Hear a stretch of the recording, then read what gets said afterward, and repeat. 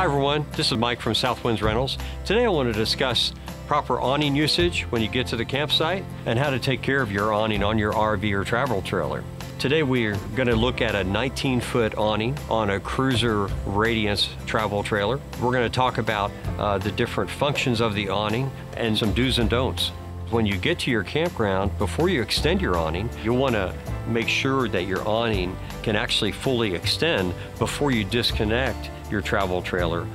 To extend the awning or to bring it back in, push the switch, which is usually located to the left as soon as you enter your RV. The reason manufacturers tend to put these right at the entry door is so that you can take a look at the awning while you're extending it to make sure it's clear of any obstacles. So let's go ahead and extend that and we'll talk more about it. And now, as you can see, we have our awning fully extended. Now this particular awning is very easily adjustable. What you do is come over here and just slightly pull down on this, and you can see you have a little tilt come down. And then, of course, to put these back up, you can just push that up all the way. Now, on different campers, there's some different warnings on awnings. Don't ever let anyone hang towels or anything else from these awning arms.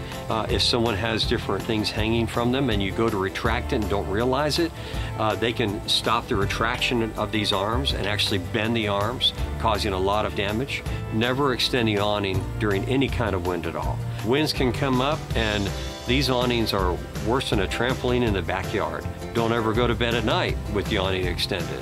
The least little bit of wind can catch them, and when you realize it, it's already wrapped around the top of the camper and destroyed. So we want to make a huge point about that.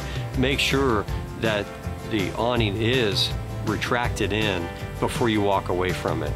So these little tips are great to remember whenever you're going out camping and the use of an awning on your RV or travel trailer. I hope this helps, and happy camping.